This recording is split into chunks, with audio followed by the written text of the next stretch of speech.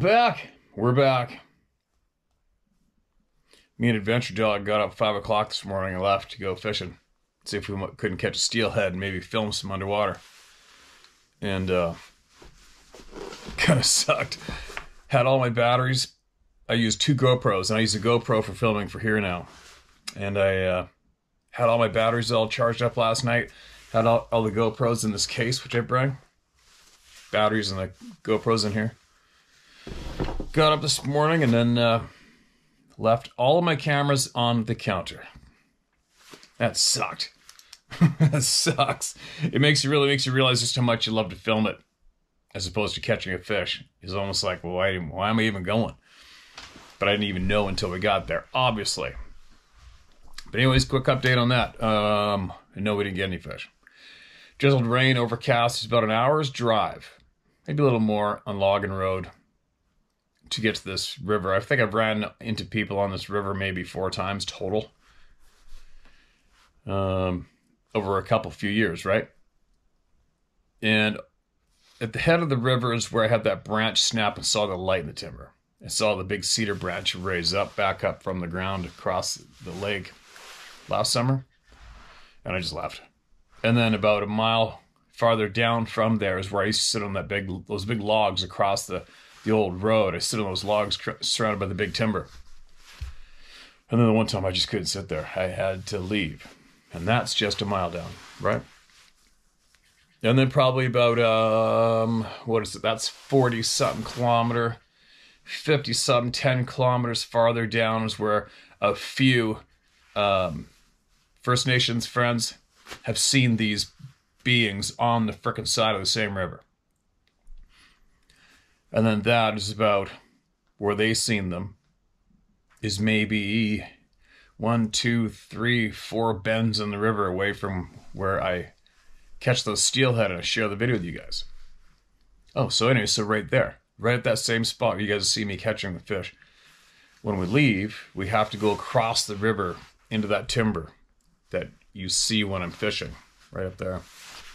And so we park about a mile and a bit up the river, jump through the forest, and then hike down the river. And then hike back out to the Logan Road, and then walk all the way back on the road. So today we fished, hiked, fished, hiked, fished, hiked, got all the way down to the bottom spot there where you normally catch fish, nothing there. And then we climbed across the river, hiked across the river, climbed to the bank, and went to the timber. So we started going through the timber. We heard a loud howl. It sounds like one of our chickens, sorry. Sounded like a howl, combo with an elk call. There's fresh elk track everywhere. I mean, they are everywhere right in the bottom with us. But they're not bugling. This is springtime. And there's only one long one, kind of. And then another, and then it stopped. The thing is, it stopped us both dead in our tracks. And Ruby went like this. And we're both stopped, looking in that direction. Hold on a sec. Hold on, it sounded like one of our baby chicks was out there. It's not.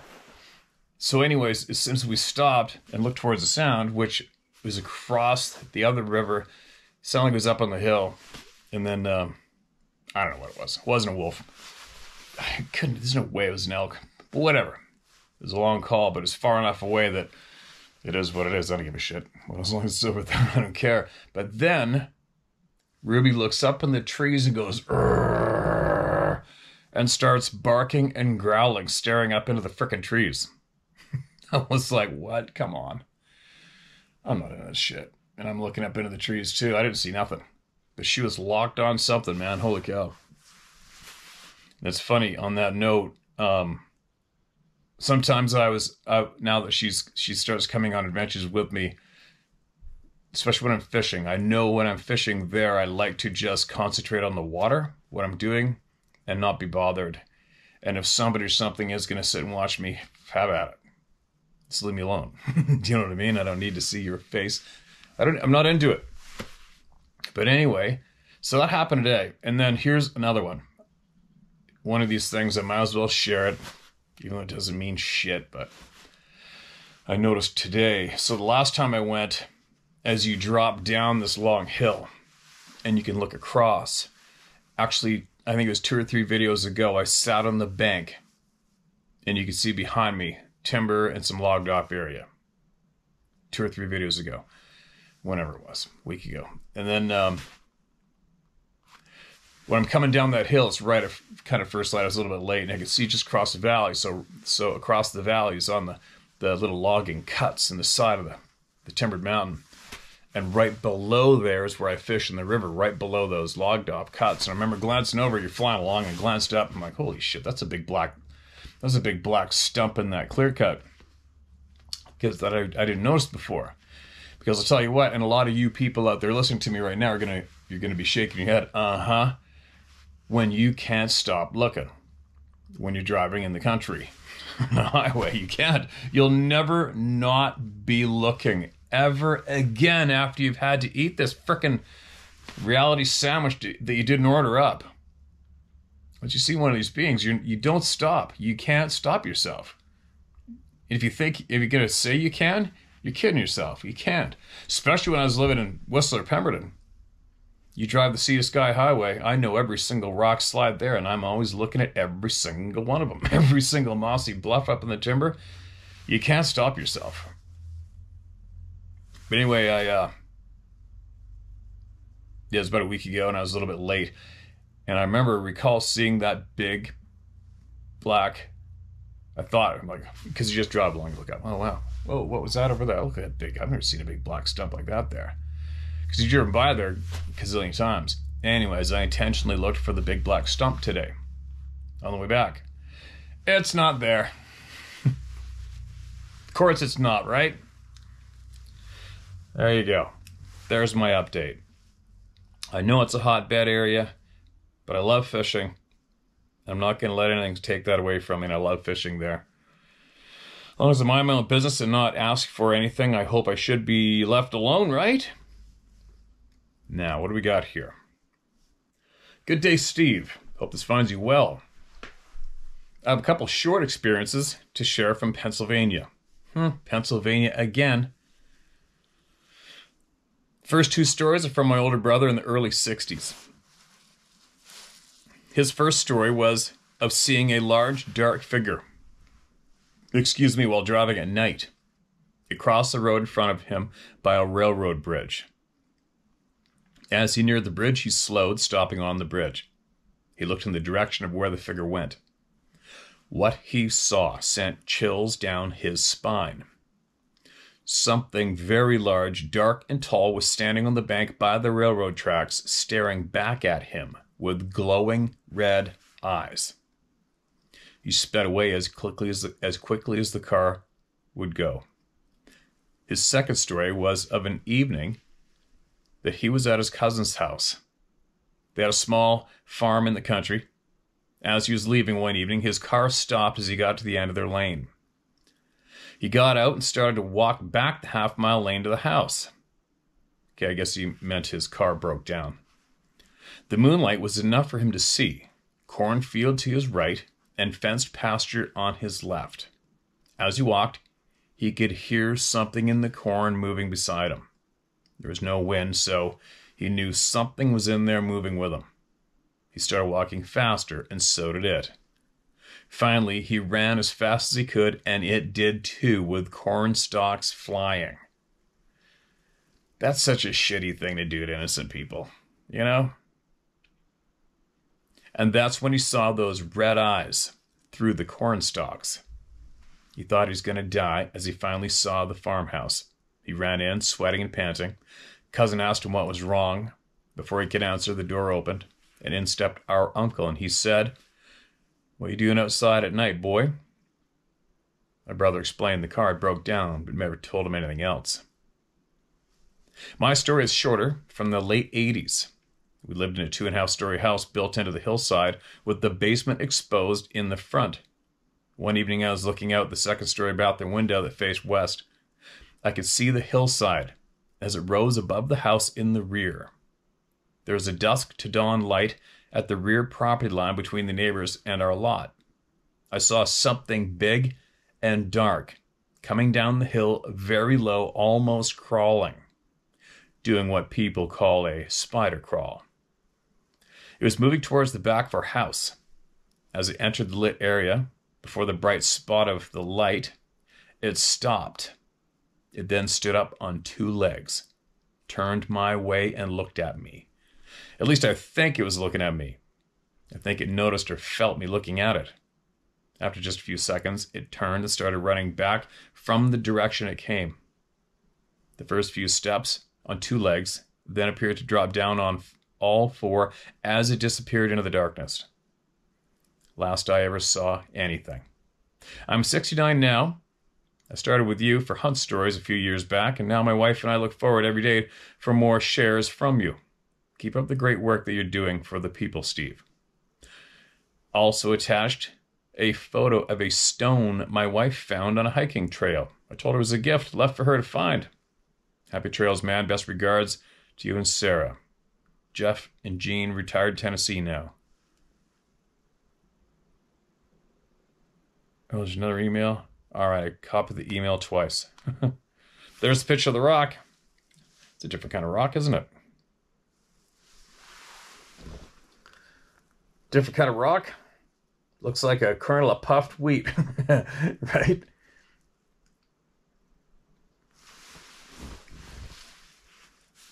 Yeah.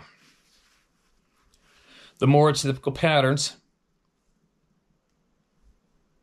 The pacing. What a shitty thing to do to someone. You know, it's when I don't, lots of people say, oh, we got to leave them alone. Just leave them alone. Give them their space and leave them alone. No, they got to leave us alone. It's a two-way street, right? We're not pacing them in the forest and tormenting the shit out of them at nighttime and just flashing glowing red eyes at them in the nighttime for kicks like they do us, right? It's a lot of, I'd say every single person here is an innocent person that's wrote in. They haven't done anything to anybody. Didn't ask for this shit. All right, I think I'm on 4 hours sleep or something. I'm beat. Let's keep going. This is titled Update. Hold on a minute. Appreciate you sending that in. Sorry I forgot to thank you for that if I did. I'm a little cross-eyed here today, but I appreciate you sending that in, man. If you got anything else, you hear anything else, keep sharing it or encourage people you know to speak out loud, all right? Because we're getting every single frickin' person heard no matter what. I don't give a shit how repetitive it may be for some people here. That's not the point of the game. The point of the game is listening to every single person, no matter what. Hi, Steve of the Round Table. My name is David Smith.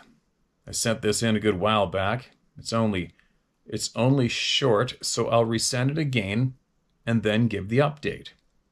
I live in rural North Herefordshire in the UK. I'm country born and bred and have worked the land since I could walk. I spent a lot of time in the woods doing firewood, making charcoal. I'm a shooting man with a good eye for movement and a sixth sense to match, which was sharpened by working with hundreds of horses. I know when I'm being watched and know when a fox or a deer, etc. is behind me. And every time my wife fell pregnant, I knew before her. And even the sex of the child. And that with two, there was a problem. What? I'll hear that again. Hold on a minute. I know when I'm being watched, and know when a fox/deer, etc. is behind me. And every time my wife fell pregnant, I knew before her, and even the sex of the child, and that with two, there was a problem. I've been doing some of squirrel shooting from a hide onto a feeder. All right, sorry, is it me? Is it me? I'll slow down. I've been doing some of squirrel shooting from a hide onto a feeder to get rid of some of the gray squirrels that take so many of our UK bird life each year. Squirrels eating birds? I'd been climbing to the feeder for his last taste of food and was about to squeeze a shot off when he froze and stared to my right. It was then I was aware of the silence. You could hear a pin drop, not a bird singing anywhere, which is not normal. I slowly turned my head to the right but couldn't see anything until a small movement caught my eye. There was a slight haze in the trees about 50 yards away. I stared at it for several seconds, and suddenly it moved away from the 2 ash trees it was standing by. The closest description is, like many others have said, it was like looking at a scene from the Predator movie.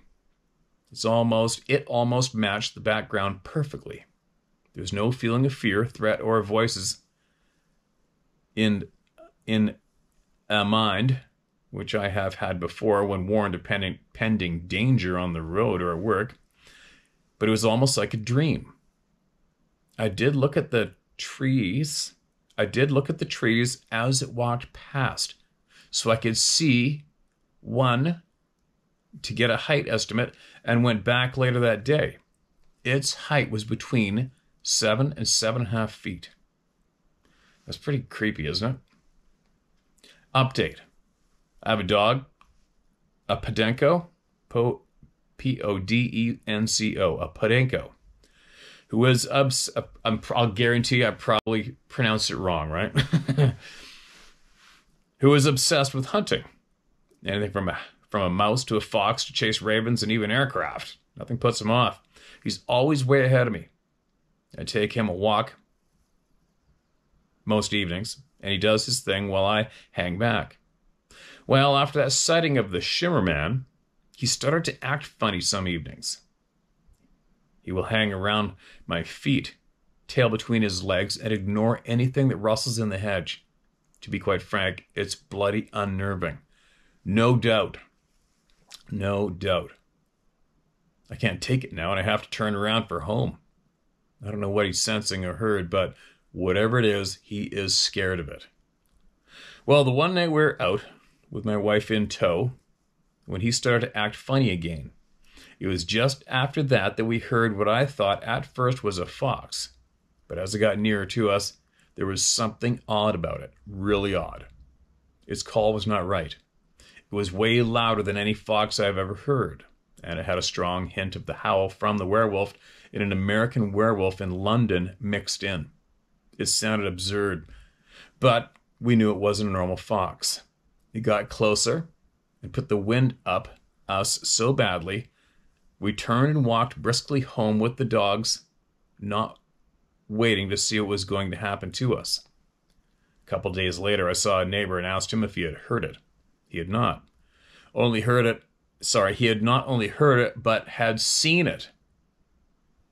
He reckoned it was way bigger than any dog he'd ever seen, and it put the wind up him as well.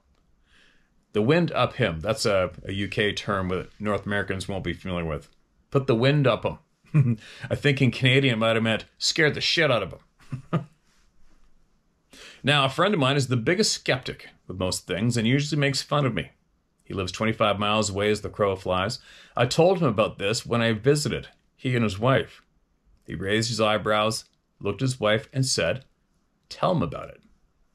She went on to say that a few weeks before, they had just gone to bed when they heard a fox. As it got closer, they couldn't make out what was wrong because it sounded funny. When I had said about the werewolf howl, it had rung a huge bell. That was exactly what they had heard. It had gone a bit quiet, and then the security light had come on in the garden. She jumped out of bed and peeped through the window, only to see this huge German Shepherd-sized fox standing in the middle of the lawn, just a few yards away.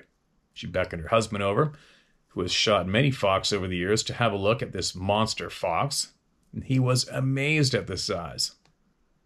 But then called out again, and they realized it was the one that had been barking. A vixen called from a way off, and they said this fox took off straight for it. It cleared a 5-foot fence almost completely, with no effort at all. Normal foxes always scrabbled over it, but not this one. He was in no doubt that this was not an ordinary fox, but has no idea what it is. It's rather disturbing, and I have started to get very nervous of what is out there. To see one is weird. Creature is bad enough, but 2 is getting too much. I don't know where these things are from, but the only conclusion my friends and I come up with is portals. I've got to the stage that if someone said they had seen a T-Rex, I would not doubt them. There's something going on. Be it by the government, aliens, or just nature taking a funny turn, but I, for one, don't like it. Kindest regards, David. P.S. Don't read my name. P.P.S. Only kidding. I don't give a flying fig who knows my name. Truth is truth. Okay, man. Appreciate you, David. Apologize if I stumbled a few times. I think I'm half awake right now myself. This is the first time I sat down since 5 o'clock. I'm just feeling pretty good. Now, that sounded like just that sounded like a canine, solid canine type of thing. And I don't know if you guys have access to trail cameras or game cameras, motion activated cameras that we use in North America a lot. A lot of outdoors people use them. A lot of hunters use them. So I don't know what's up in the UK if you can order them or not. But if you can, and you and your neighbors, if this is some kind of just typical canine being, not one of these upright people that we predominantly talk about here, I would suggest that you guys go get a bunch of meat scraps from the butcher.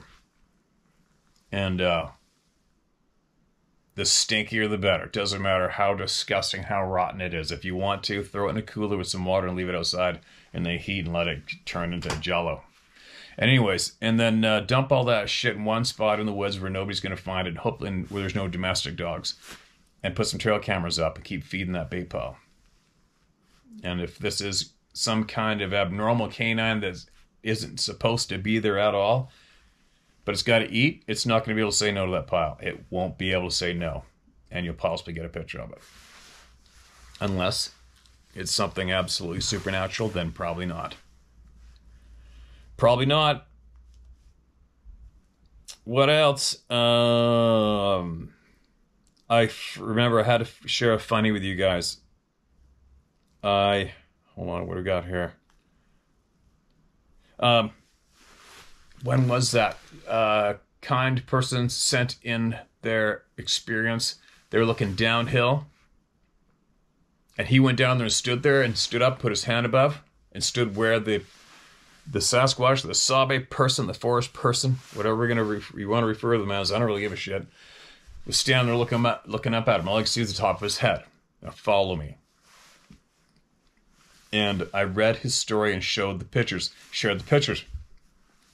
And one picture he said clearly in the video, I made this picture to show you what it was that I could see. And immediately after I read that part, I looked at the camera and I said, it doesn't matter. Even though I just read his words clearly that he made the head himself and put it in the picture to show everybody what he saw. I said, it doesn't matter. Somebody's probably still going to freak out and say, it's fake. You can tell it's fake. Well, he just told the audience that he made the picture. Do you know what I mean? Like, anyway, sure enough, I went and I checked those comments intentionally to see how many people would say that, and there was a handful. It's like, it's amazing to me. It's amazing. I'm not angry. I'm just saying it. But it is amazing to watch us as a species fumble along through this lifetime. It's such a bizarre thing to witness and be a part of yourself. When you're aware of a bunch of shit that a lot of typical humans aren't. You know?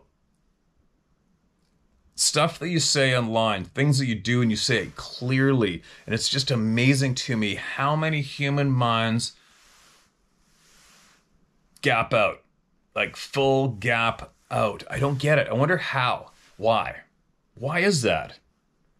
How is that? You know, it's a shitty deal because that characteristic can be easily be people who are intelligent and dark probably know of these various character flaws in humans and have figured out recipes and how to capitalize off of that. Obviously, right? But it's weird to watch people do that.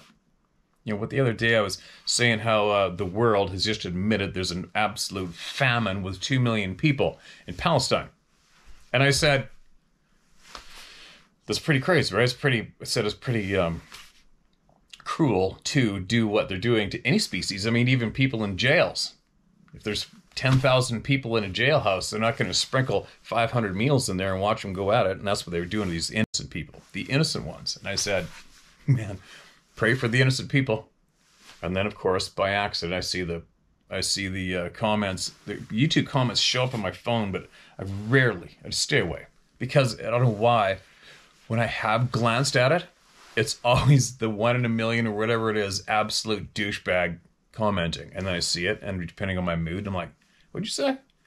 I'll go at it, right? Like the other day, some guy opens up, and I know I'm rambling, but why not? I've been in the woods with the dog half the day. And so I said, pray for the innocent people, man. Pray for the innocent people. Some guy opens up yesterday's video and says, oh, you're not waving the Palestinian flag today, Steve? Like, really? That's what you took out of a famine of a couple of million people starving to death, fighting over crumbs in the streets in modern human times. And we urged to pray for the innocent people. And that made somebody mad. Fuck. Crazy. People are crazy. There you go. People are crazy. Not all people. It's just too bad. It's too bad the crazy people, the angry people have access right here as well, right? It's too bad. Now, moving along. This is titled, They Can Learn. Hi, my name is Alan, and you can share it. My dad, Bob, who has passed away a while back, he and I met up with Dr. John Bendernagel back in Courtenay in the early 2007s.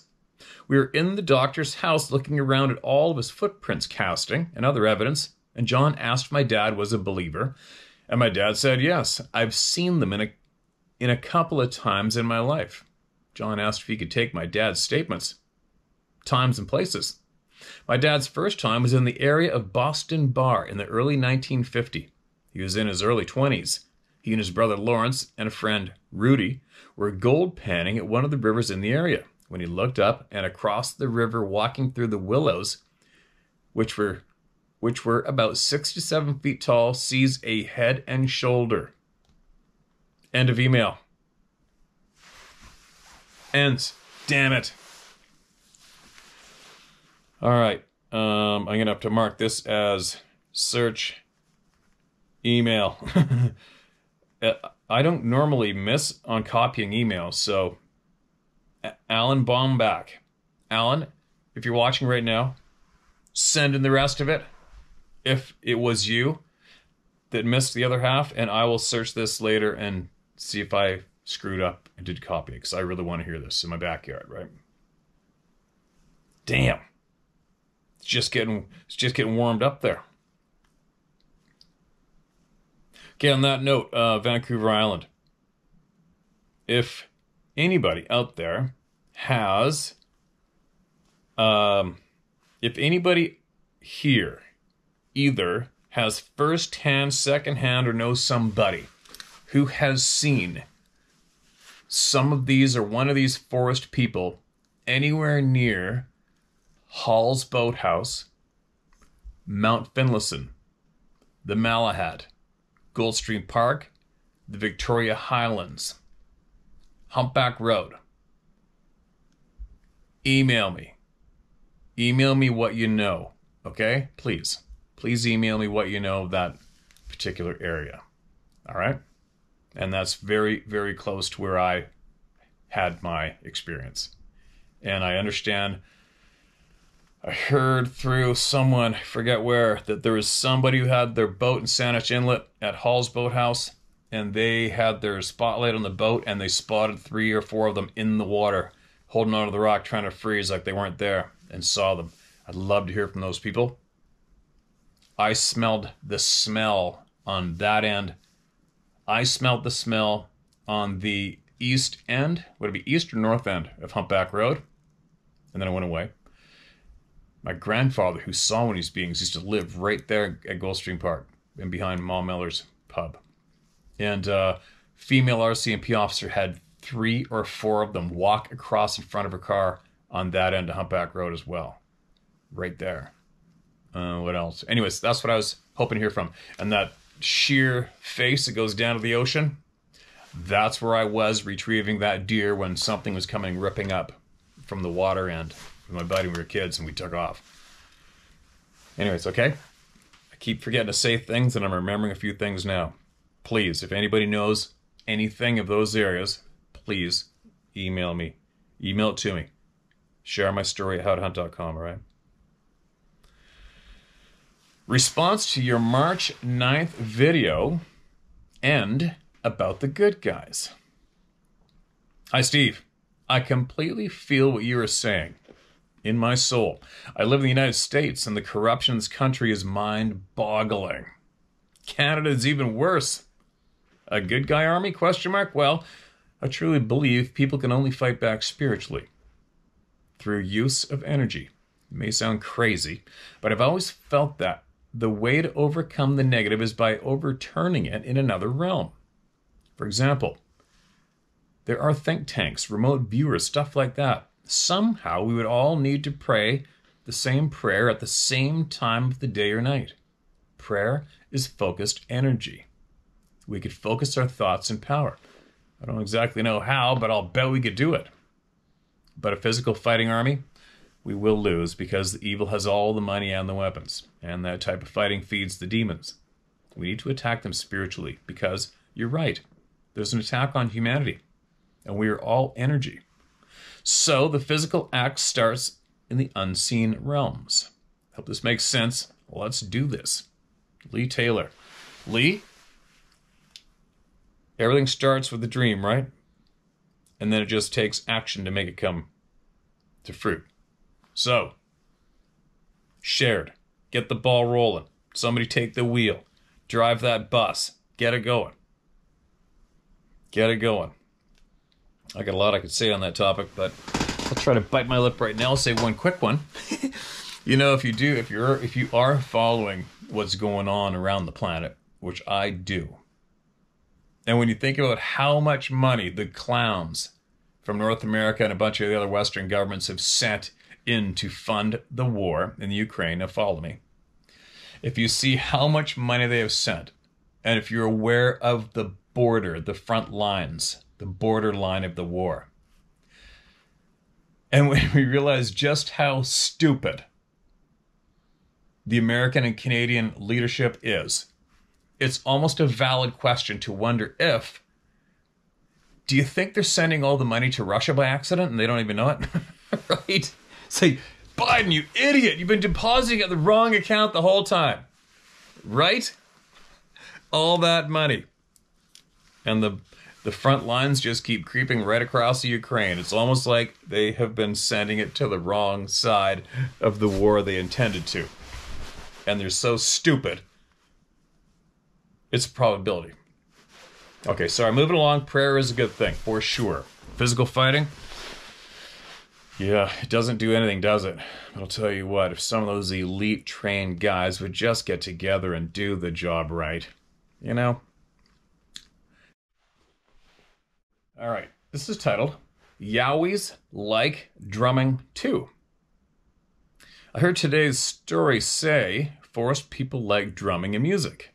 Well, this triggered a memory for me. I used to hold a drum circle and love meditation up on Mount Nebo near Brisbane, Queensland, Australia, in the Boombana Rainforest National Park. There's a nice big circular fireplace with concrete seats encircling it that safely contain the fire.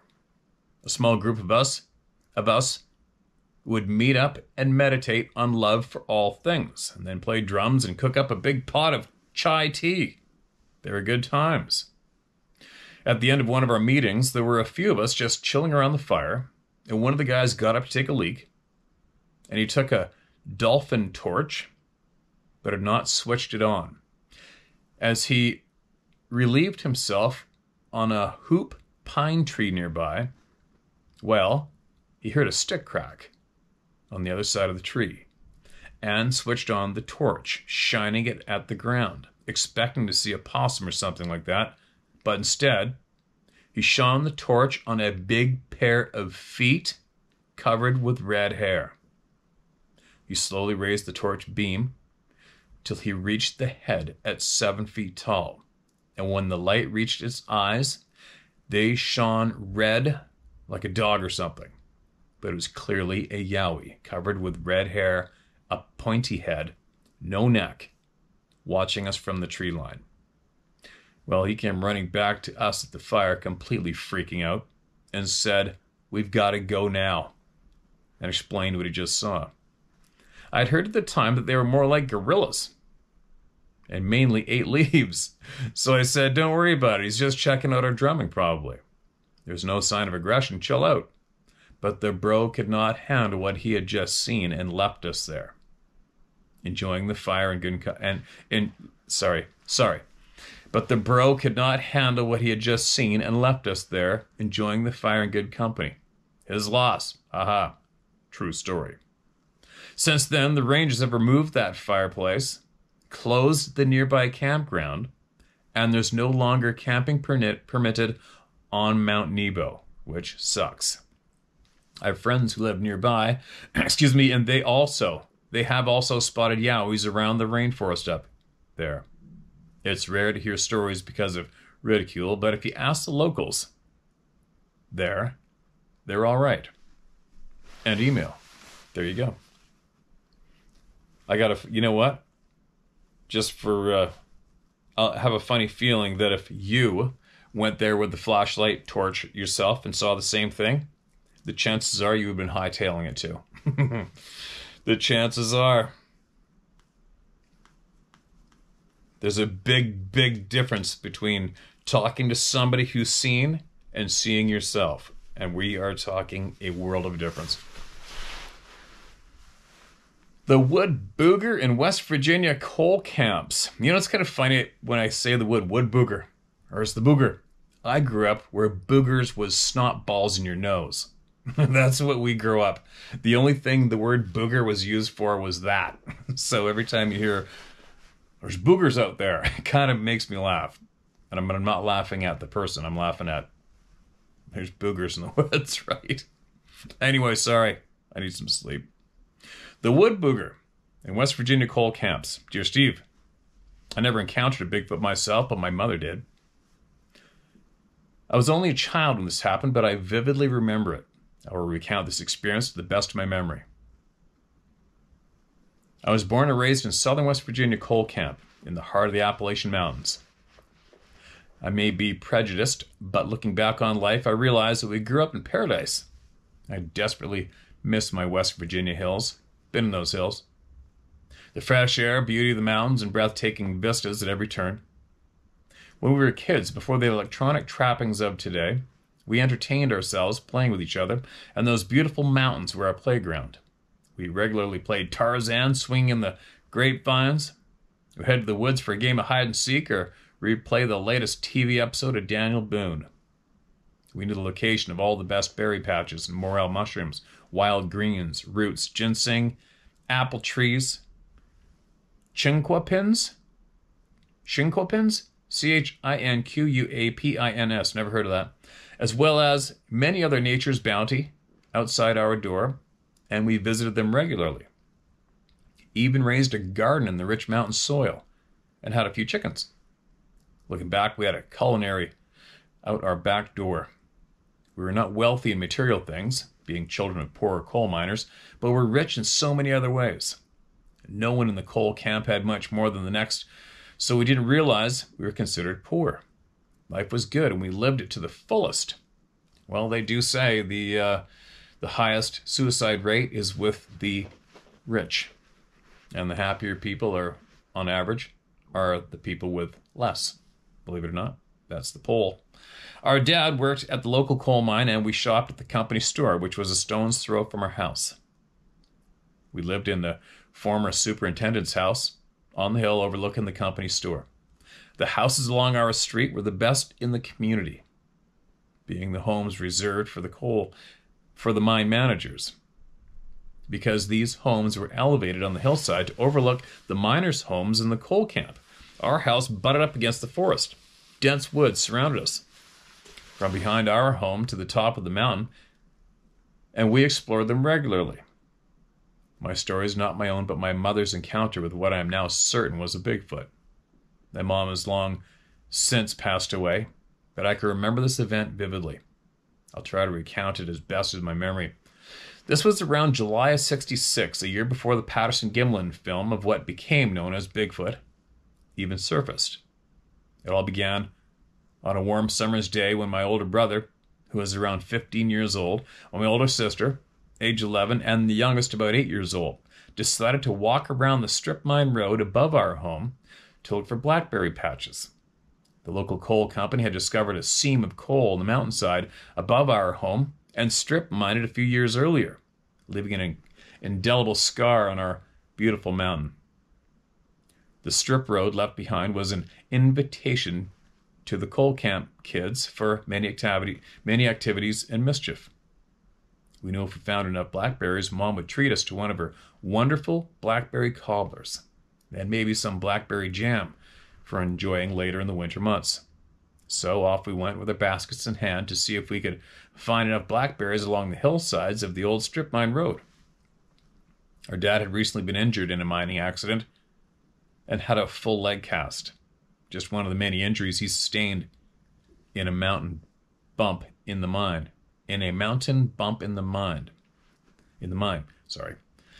For those not familiar with coal mining terms, a mountain bump, or sometimes known as a pressure bump or rock outburst, is when a sudden release of pressure from the weight of the overburden of the mountain occurs. This most often happens when the mine is deep under the mountain with lots of overburden and solid sandstone mine roof that doesn't fall as you retreat mine. Any old miner will tell you that you want the roof to fall as you retreat the mine to relieve this pressure.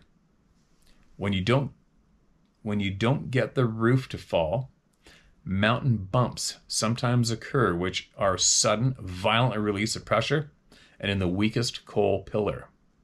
These occur most often in the western United States, but due to the huge mountains and deep mines in southwest Virginia, we often had mountain bumps too.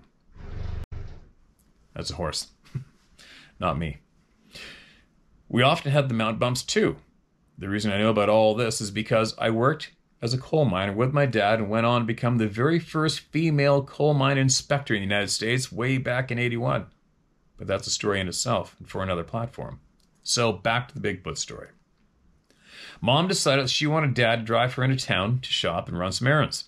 She told Dad he would have to drive her to the start of the strip road so she could find and retrieve us kids to go along with them.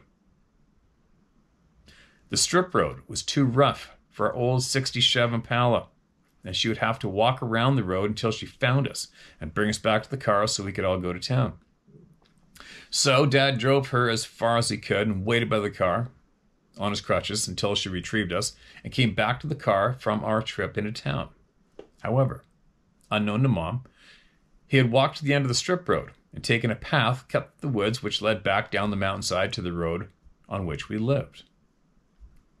We just make a big loop around and headed back home with baskets full of luscious blackberries. And meanwhile, Mom traveled to the end of the road and noticed our footprints in the dust, which led to the footpath to home. She figured we were probably back home by now, being that there was no means of communication back to our dad on the other end of the strip road. She had no choice but to walk back the way she came to Dad waiting at the car. Mom said as she walked back out the road, she began to hear something really big moving through the woods on the mountainside below the strip road. She said it sounded really big, like an elephant working its way through the woods. She could tell it was bipedal and kept in step with her as she walked. When she stopped, it stopped. When she sped up, it did the same. Curiosity finally overcame her fear, and she climbed up on the berm to get a look under the hillside. A berm is a raised bank of mound of earth spilled on the side of the strip mine road to serve as a guardrail to prevent trucks and equipment from running over the edge. So Mom climbed up on the berm to get a look below and hopefully a view of what was following her. Heavy undergrowth and mountain laurel covered the mountainside, obscuring her view, and she could not see anything. She said, to add to her terror, everything else in the woods went dead silent, which unnerved her even more. All she could hear was the mirroring of her footsteps. No birds, squirrels, or insect sounds. She climbed back up on the berm a few times more to try to get a look at what was following her, but to no avail, or so she said. By the time she got back to the car, she was in a run, yelling at our dad to start the car. He obviously wanted to know what was wrong, and she told him something really big was following her beneath the hillside. She told him to just get her home so she could make sure her babies were all right. When they got home, we kids were all there, proudly displaying our bounty of blackberries on the kitchen table. Mom thanked the good Lord for providing protection to us and bringing us all home safely. Our dad, who was a miner, hunter, and woodsman, simply stated it had to be a black bear. Mom adamantly exclaimed that thing was no bear. She never told us what she actually saw. From that day forward, she forbid us kids from playing in the woods ever again. I can still hear her shaking that willow switch, daring us to let her catch any of us up in those woods. She said if the wood booger didn't get us, a timber rattler or copperhead would. And for certain, that switch would be waiting on us when we got home. We never went back to play in the woods except when we had an adult with us. She never spoke of this day anymore or ever came clean about what she actually saw. Looking back, I'm certain that was a Bigfoot following her and mirroring her walk. The numerous accounts of sightings that regularly occur in West Virginia and the Appalachian Mountains only confirm this for me. And this event occurred nearly 60 years ago, but we never ever forgot the day our mama was almost taken by a wood booger. Fast forward from 1966 to now, and I've finally made it to my retirement years. Unfortunately, I'm battling cancer. That sucks. Sorry to hear that. So much for my retirement dreams, such as life, but I have time to do the things I want, including listening to your podcast regularly. Thank you for shining light on this issue. We all know these beings are out there. And also thank you and Sarah for using your subscription fees to feed the hungry children in your area. You're good people, and God will bless you for your good deeds.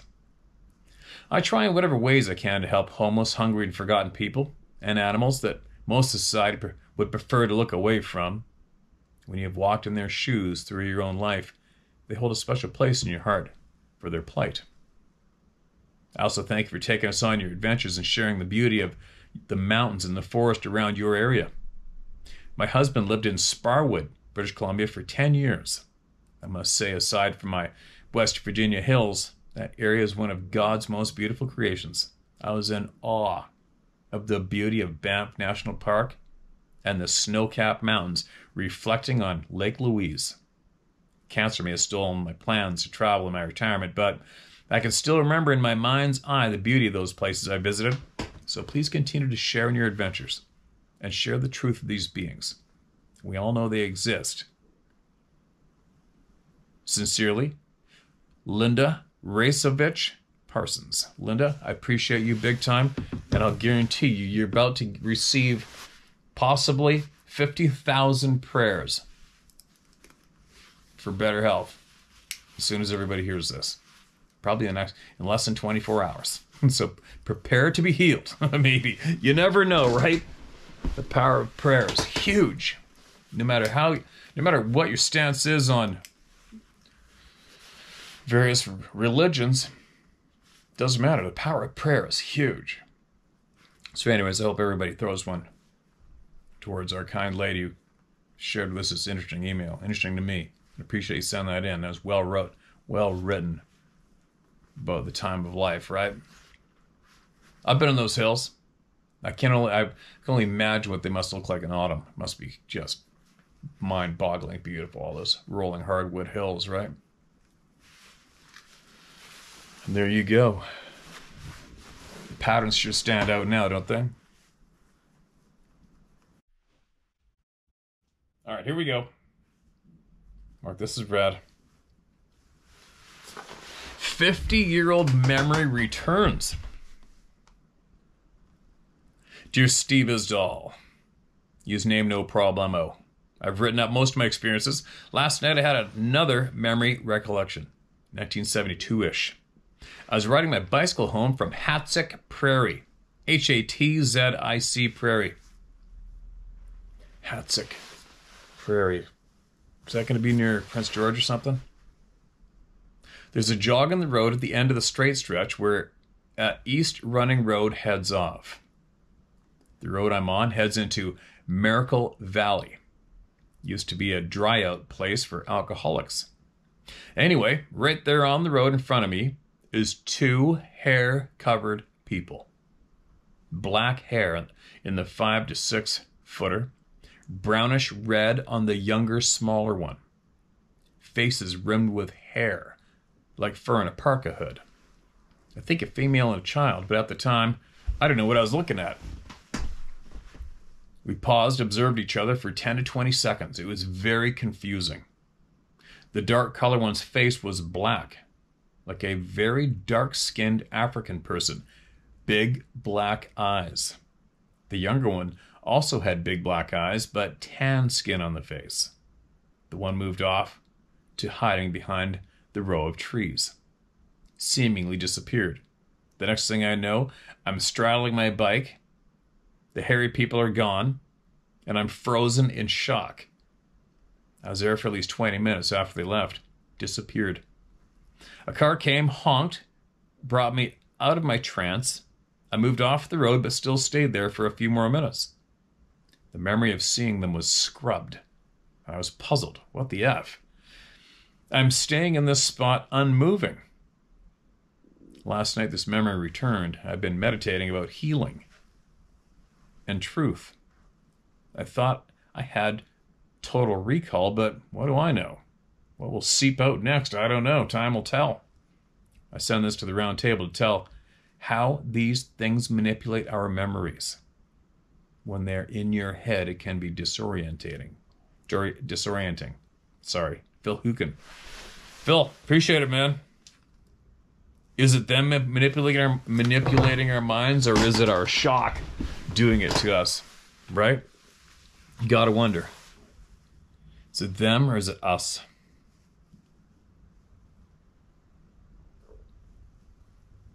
What else do we got?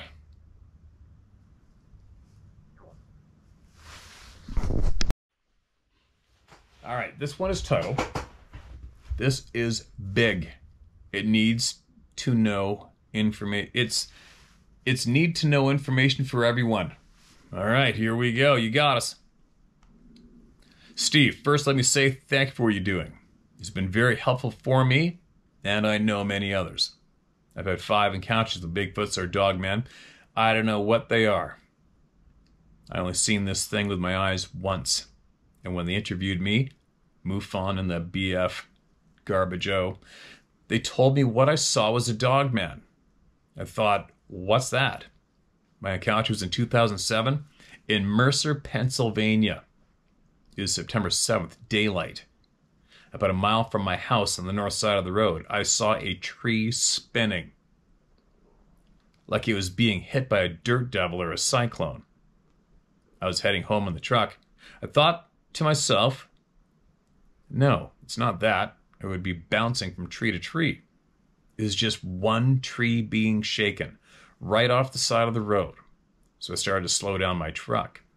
My eyes went from the top of the tree down to a giant hand that was holding onto the tree and shaking it in a circle.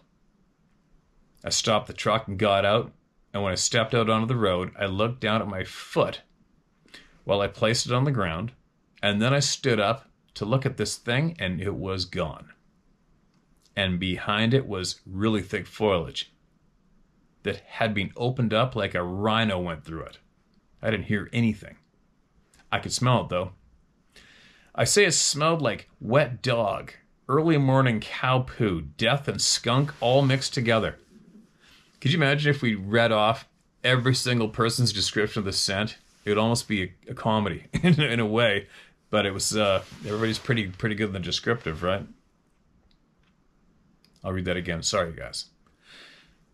I say it smelled like wet dog, early morning cow poo, death, and skunk all mixed together.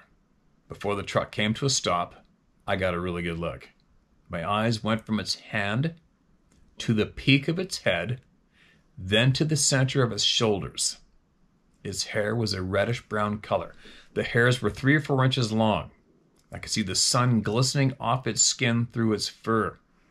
Its shoulders were every bit of 4.5 to 5 feet wide. It was about 3 feet taller than me, and I'm 6 feet tall. It had a conical head and pointed ears. Oh, wow. Pointed ears. The ears stuck out to me. Sorry, guys. The ears stuck out to me. They weren't like the ears in the Patterson-Gimlin film. They were big at the bottom and then got thinner at the top like a dog's ear. Right along the road, there's a swamp that gets fairly deep. It's pretty good fishing in there.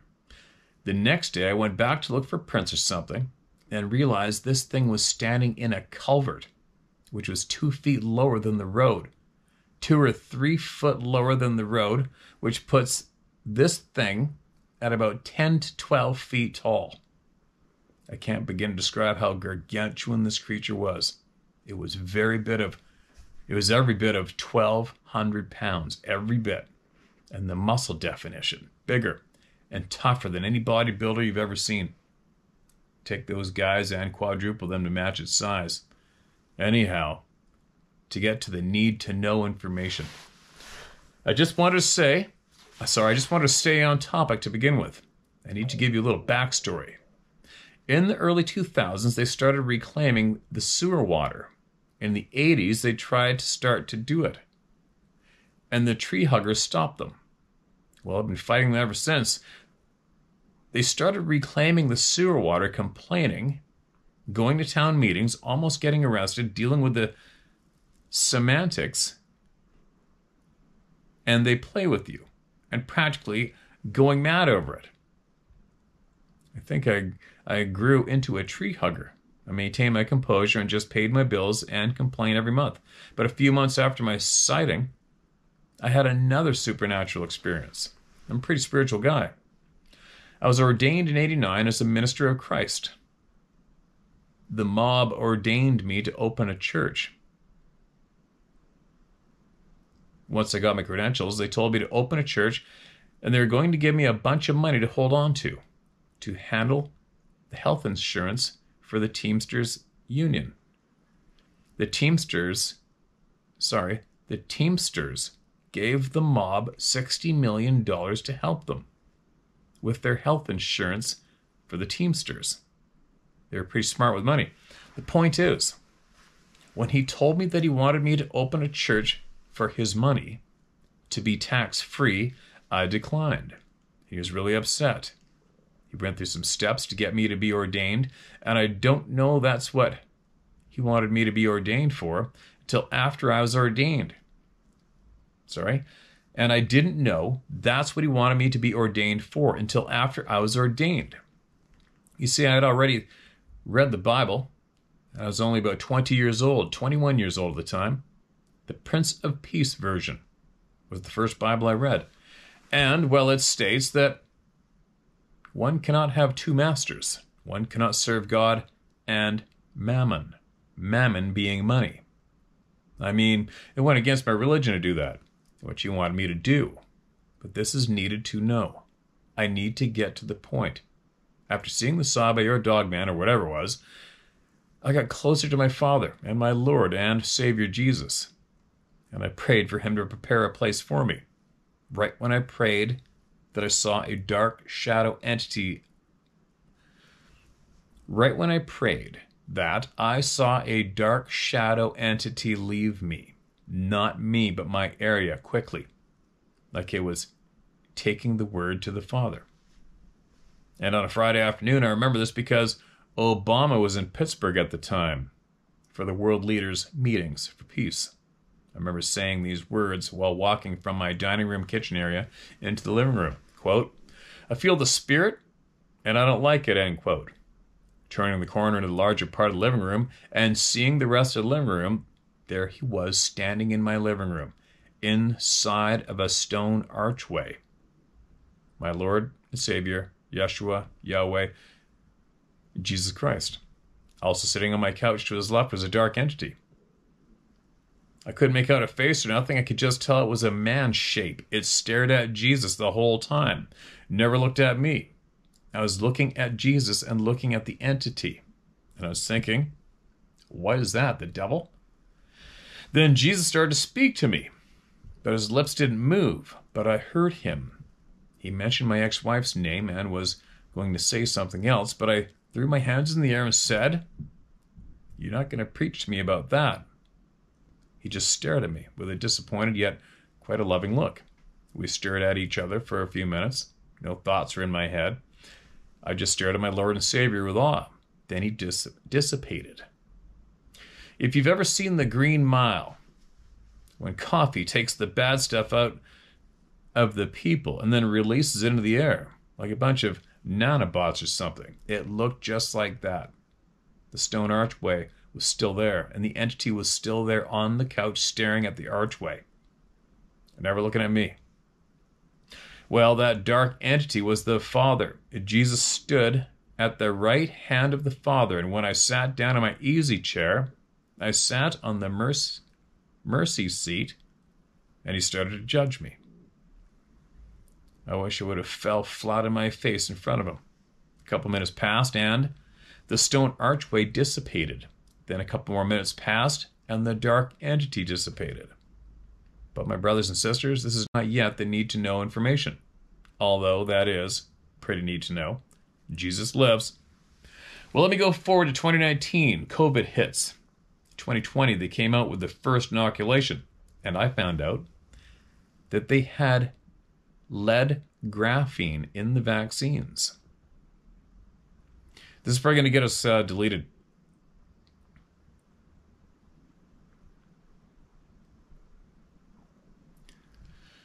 So, all right, hold on a minute.